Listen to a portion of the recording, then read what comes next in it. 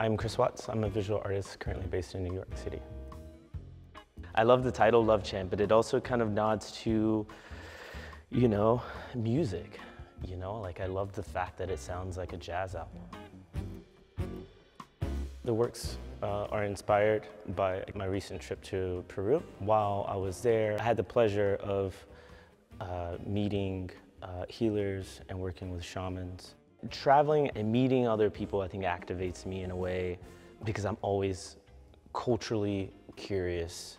It always makes me consider the journey of my ancestors and make sure that I'm constantly in some other worldly way in conversation with them. These pigments are all natural pigments, pigments of the earth, traditionally used in a lot of their ceremonial garments, and so they have a huge cultural importance to them. I started using the pigments in kind of an experimental way, really allowing their kind of magical essence of not knowing what they were going to do.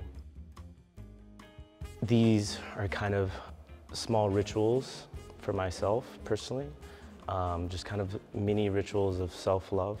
You don't need a elaborate ceremony to be connected with self. Oftentimes when we think about love, we think about loving another versus this importance of kind of self-love.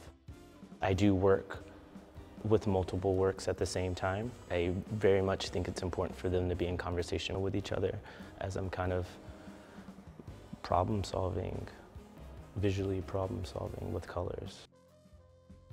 I've learned that these pigments kind of have a mind of their own.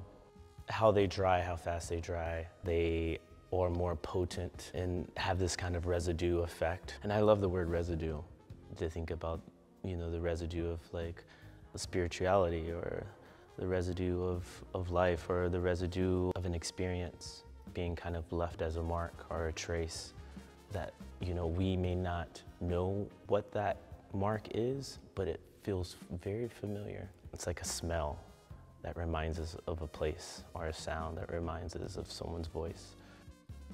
For me, sometimes certain colors are just a way in which maybe a mood that I'm in. They are charged in a way that I'm still kind of understanding. And so there's no one way at any point for where I have control, or there's no one way of like working through kind of creating these spaces of meditation. They kind of happen on their own.